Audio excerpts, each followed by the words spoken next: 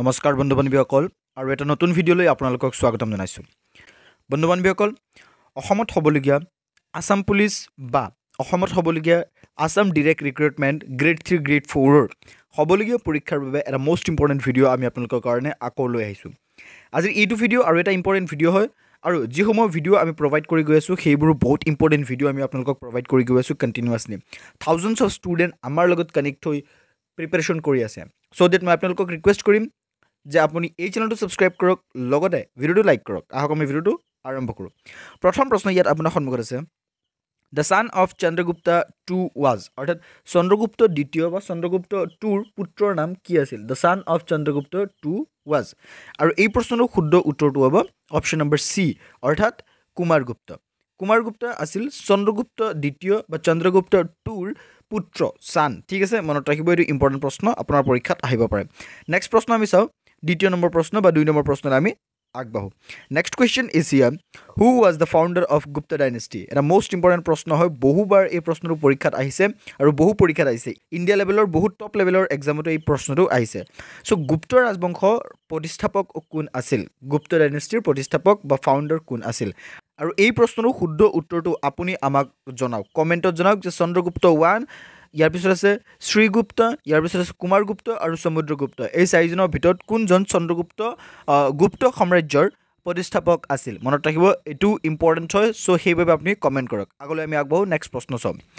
Next প্ৰশ্ন আমি চাওঁ। নেক্সট প্ৰশ্নলৈ যোৱাৰ আগত আপোনালোকক এটা সৰু ইনফৰ্মেশ্যন দিব বিচাৰিছোঁ। আপুনি যদি আসাম পুলিচৰ পৰীক্ষা দিবলৈ গৈ আছে বা পৰীক্ষা দিব, দেন নিশ্চয় আপুনি কিতাপ লৈছে ভালকৈ প্ৰিপেৰেশ্যন কৰিবৰ বাবে। আৰু কিতাপ লোৱাটো প্ৰয়োজন, কাৰণ ভালকৈ প্ৰিপেৰেশ্যন কৰিব হ'লে কিতাপ ল'বই লাগিব। ইয়াত আমি আপোনালোকক আমাৰ ফালৰ পৰা ৰিকমেণ্ড কৰিম যে আপুনি এটা ই বুক ল'ব পাৰে আমাৰ ফালৰ পৰা, যিটো আমি ৰিকমেণ্ড কৰিম যে 32K স্পেচিয়েলি যি ভেকেঞ্চি আহি আছে তাৰ বাবে আমি এইটো ক্ৰিয়েট কৰিছোঁ। চ' আপোনাৰ যদি প্ৰয়োজন, ডেছক্ৰিপশ্যনত লিংক আছে, আপুনি চেকআউট কৰিব পাৰে। 49 ৰুপিজত বৰ্তমানে আমি ৰাখিছোঁ, বাট দ্য অৰিজিনেল প্ৰাইচ ইজ 299। চ' আপোনাৰ যদি প্ৰয়োজন আপুনি ল'ব পাৰে, ডেছক্ৰিপশ্যনত চেকআউট কৰিব পাৰে আপুনি, বা পিন কমেণ্টত আমি লিংক দি দিম, এই ই বুকটো আপোনালোকে ল'ব পাৰে। আগলৈ আমি আগবাঢ়োঁ, প্ৰশ্নলৈ আগবাঢ়োঁ। নেক্সট প্ৰশ্ন ইয়াত আপোনাৰ সন্মুখত আছে 2 নম্বৰ প্ৰশ্ন, যে Kumaragupta 1 এজিউমড which of the following title? অৰ্থাৎ কুমাৰগুপ্ত 1এ নিম্নলিখিত কোনটো টাইটেল লৈছিল বা কোনটো টাইটেল তেওঁ এজিউম কৰিছিল? চ' এইটো ইম্পৰ্টেণ্ট প্ৰশ্ন হয় আৰু এই প্ৰশ্নটোৰ শুদ্ধ উত্তৰটো অপশ্যন নম্বৰ এ হ'ব, অৰ্থাৎ মহেন্দ্ৰ আদিত্য। ঠিক আছে, মহেন্দ্ৰ আদিত্য এইটো আছিল কুমাৰগুপ্ত 1ৰ টাইটেল, বা তেওঁ এই টাইটেলটো লৈছিল। এইটো ইম্পৰ্টেণ্ট প্ৰশ্ন হয়, আপোনাৰ পৰীক্ষাত আহিব পাৰে। নেক্সট আমি প্ৰশ্ন চাওঁ, 3 নম্বৰ প্ৰশ্ন চাওঁ। Third question is here, which ruler founded the Nalanda মহাবীৰা? অৰ্থাৎ কোন শাসকে নালন্দা মহাবীৰা প্ৰতিষ্ঠা কৰিছিল? এইটো এটা ইম্পৰ্টেণ্ট প্ৰশ্ন হয়, এই প্ৰশ্নটো আহে বহুবাৰ পৰীক্ষাত অহা দেখা গৈছে। চ' কোন শাসকে নালন্দা মহাবীৰা প্ৰতিষ্ঠা কৰিছিল? শুদ্ধ উত্তৰটো হ'ব অপশ্যন নম্বৰ বি, অৰ্থাৎ কুমাৰগুপ্ত 1। কুমাৰগুপ্ত 1এ নালন্দা মহাবীৰা প্ৰতিষ্ঠা কৰিছিল। ইম্পৰ্টেণ্ট প্ৰশ্ন এইটো আহিব পাৰে। নেক্সট আমি চাওঁ, নেক্সট প্ৰশ্নলৈ আগবাঢ়োঁ। 4 নম্বৰ প্ৰশ্ন আছে, which Bengali scholar was the head of Nalanda মহাবীৰা? অৰ্থাৎ কোনজন বঙালী পণ্ডিত বা বেংগলী পণ্ডিত বা স্কলাৰ নালন্দা মহাবীৰৰ মুৰব্বী বা হেড? এইটো এটা ইম্পৰ্টেণ্ট প্ৰশ্ন হয় আৰু এই প্ৰশ্নৰ শুদ্ধ উত্তৰটো হ'ব অপশ্যন নম্বৰ এ, অৰ্থাৎ শিলভদ্ৰ বা শিলভদ্ৰ বুলি আমি ক'ব পাৰিম। চ' শিলভদ্ৰ আছিল বঙালী পণ্ডিত আৰু তেওঁ আছিল নালন্দা মহাবীৰৰ মুৰব্বী বা হেড। 5 নম্বৰ প্ৰশ্ন আছে, which Gupta ruler was invaded by the Hans? অৰ্থাৎ কোন গুপ্ত শাসকক আক্ৰমণ কৰা হৈছিল হান্সসকলৰ দ্বাৰা বা হুণসকলৰ দ্বাৰা? কোন গুপ্ত শাসকক আক্ৰমণ কৰা হৈছিল হুণসকলৰ দ্বাৰা, বা কোন গুপ্ত শাসকক আক্ৰমণ কৰিছিল হুণসকলে? প্ৰশ্নৰ শুদ্ধ উত্তৰটো হ'ব অপশ্যন নম্বৰ ডি, অৰ্থাৎ স্কন্দগুপ্ত। মনত ৰাখিব, স্কন্দগুপ্ত আছিল গুপ্ত শাসক আছিল তেওঁ, আৰু তেওঁক হুণসকলৰ দ্বাৰা আক্ৰমণ কৰা হৈছিল, আৰু তেওঁ কুমাৰগুপ্ত 1ৰ পুত্ৰ আছিল, ছান অফ কুমাৰগুপ্ত 1। এইটো মনত ৰাখিব যে স্কন্দগুপ্ত কোন আছিল? কুমাৰগুপ্ত 1ৰ পুত্ৰ আছিল। আশা কৰিলোঁ বুজাব। নেক্সট প্ৰশ্ন আমি চাওঁ।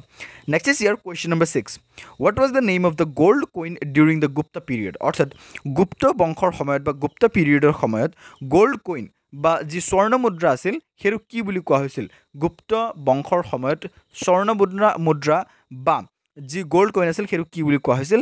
সেইটো কোৱা হৈছিল অপশ্যন নম্বৰ বি, অৰ্থাৎ ডিনাৰ। মনত ৰাখিব, ডিনাৰ বুলি কোৱা হৈছিল। ঠিক আছে, ডিনাৰ বুলি কোৱা হৈছিল। ইম্পৰ্টেণ্ট প্ৰশ্ন, আপোনাৰ পৰীক্ষাত আহিব পাৰে। আগলৈ আগবাঢ়োঁ, নেক্সট প্ৰশ্ন চাওঁ, এইটো মনত ৰাখিব।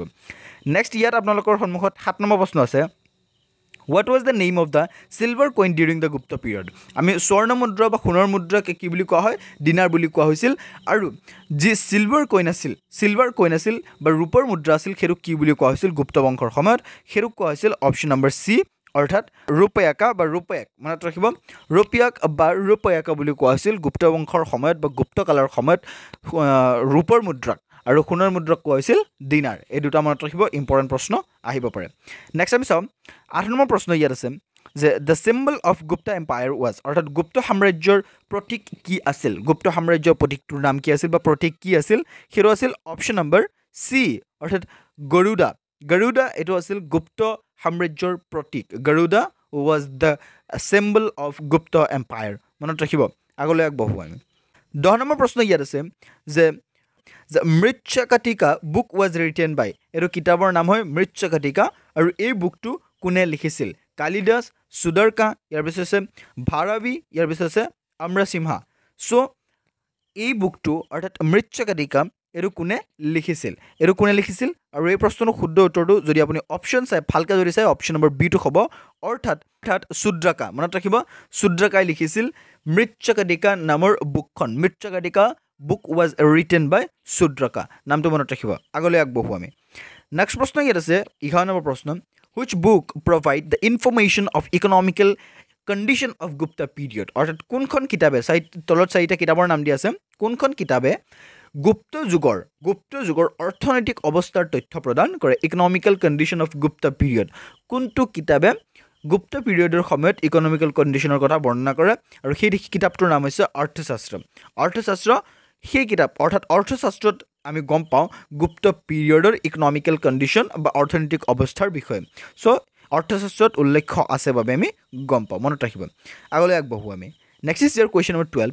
A great astronomer and mathematician during the Gupta period was অৰ্থাৎ এজন গুপ্ত পিৰিয়ডৰ সময়ত এজন মহান জ্যোতিৰ্বিজ্ঞানী আৰু গণিতজ্ঞ তলত চাৰিটা নাম দিয়া আছে কোন আছিল সেইজন কোন আছিল যিজন আছিল গুপ্ত পিৰিয়ডৰ সময়ৰ মহান জ্যোতিৰ্বিজ্ঞানী আৰু গণিতজ্ঞ আৰু যদি অপচন চাই নাম কিটা চাই তেনেহলে অপচন নম্বৰ বি টো শুদ্ধ উত্তৰ হ'ব অৰ্থাৎ আৰ্যভট্ট বা আৰ্যভট্ট তেওঁ আছিল গুপ্ত যুগৰ সময়ৰ এজন মহান জ্যোতিৰ্বিজ্ঞানী বা গণিতজ্ঞ সো এইটো প্ৰশ্ন আহে মনত ৰাখিব গুপ্ত বংশৰ সময়ৰ জ্যোতিৰ্বিজ্ঞানী বা গণিতজ্ঞ নেক্সট আছে হু ৰোট দ্য বুক বৃহৎ সংহিতা অৰ্থাৎ বৃহৎ সংহিতা নামৰ কিতাপখন কোনে লিখিছিল হু ৰোট দ্য বুক বৃহৎ সংহিতা আৰু যদি অপচন চাই then the right answer will be option number D অৰ্থাৎ বৰাহমিহিৰে লিখিছিল বৃহৎ সংহিতা এই কিতাপখন কোনে লিখিছিল বৰাহমিহিৰে গুপ্ত কালত বৰাহমিহিৰা এজন বিশিষ্ট জ্যোতিৰ্বিজ্ঞানী আছিল বৰাহমিহিৰ এজন জ্যোতিৰ্বিজ্ঞানী আছিল বিশিষ্ট জ্যোতিৰ্বিজ্ঞানী আৰু তেওঁ লিখিছিল বৃহৎ সংহিতা সো এইটো মনত ৰাখিব নেক্সট আমি চাওঁ 14 নম্বৰ প্ৰশ্ন Next, 14 নম্বৰ প্ৰশ্ন ইয়াত আপোনাৰ সন্মুখত আছে যে who among the following is known for his work on medicine during the Gupta period অৰ্থাৎ গুপ্ত যুগৰ সময়ত ঔষধৰ ওপৰত কাম কৰাৰ বাবে নিম্নলিখিত কোনজন ব্যক্তিক জনা যায় নিম্নলিখিত কোনজন ব্যক্তিৰ ওপৰত কাম কৰাৰ বাবে গুপ্ত পিৰিয়ডৰ সময়ত ঔষধৰ ওপৰত কাম কৰিছিল আৰু সেই ব্যক্তিজনৰ নাম হৈছে সুশ্ৰুতা গুপ্ত যুগৰ সময়ত ঔষধৰ ওপৰত কাম কৰা বা ঔষধৰ ওপৰত তেওঁ মেডিচিনৰ ওপৰত কাম কৰা সেই ব্যক্তিজনৰ নাম কি প্ৰশ্ন আহিব পাৰে so the right answer option number D অৰ্থাৎ সুশ্ৰুতা মনত ৰাখিব নামটো অলপ ক্ৰিটিকেল হয় মনত ৰাখিটো কিন্তু তাৰ পিছতো মনত ৰাখিব ইম্পৰ্টেন্ট হয় নেক্সট আমি চাওঁ 15 number question and the question is who was the last ruler of Gupta dynasty বা গুপ্ত বংশৰ বা গুপ্ত সাম্ৰাজ্যৰ শেষৰ ৰজাজনৰ নাম কি আছিল গুপ্ত ৰাজবংশৰ বা গুপ্ত বংশৰ শেষৰ ৰজাজনৰ নাম কি আছিল আৰু প্ৰশ্নটো যদি ভালকৈ চাই দেন দা অপচন বি শুদ্ধ উত্তৰ হ'ব অৰ্থাৎ Vishnugupta was the last ruler of Gupta dynasty আৰু তেওঁ শাসন কৰিছিল বা তেওঁ সাম্ৰাজ্যত আছিল 540 AD ৰ পৰা 550 AD লৈ ঠিক আছে বিষ্ণুগুপ্ত কেতিয়াৰ পৰা কেতিয়ালৈ আছিল 540 AD ৰ পৰা 550 AD লৈ and he was the last ruler of Gupta dynasty মনত ৰাখিব এটো ইম্পৰ্টেন্ট প্ৰশ্ন হয় So, বন্ধুবান্ধৱীসকল আজিৰ এইটো ভিডিঅ'ত আমি আপোনালোকক 15 কোৱেশ্চন প্ৰভাইড কৰিছো এতিয়ালে and all of these question are very important for your upcoming exam which is maybe Assam Police বা ADRE বা grade 3 grade 4 যিকোনো পৰীক্ষা অসমত হ'বলগীয়া পৰীক্ষাৰ বাবে এইটা প্ৰশ্ন ইম্পৰ্টেন্ট হয় সো ভালকৈ মনত ৰাখিব আজিৰ ভিডিঅ' ইমানখিনিলৈ আমি আপোনালোকক নেক্সট ভিডিঅ'ত আৰু কেইটামান ইম্পৰ্টেন্ট প্ৰশ্ন দিয়াৰ চেষ্টা কৰিম ধন্যবাদ এই ভিডিঅ'টো ইমানখিনিলৈ চোৱাৰ বাবে জয় অসম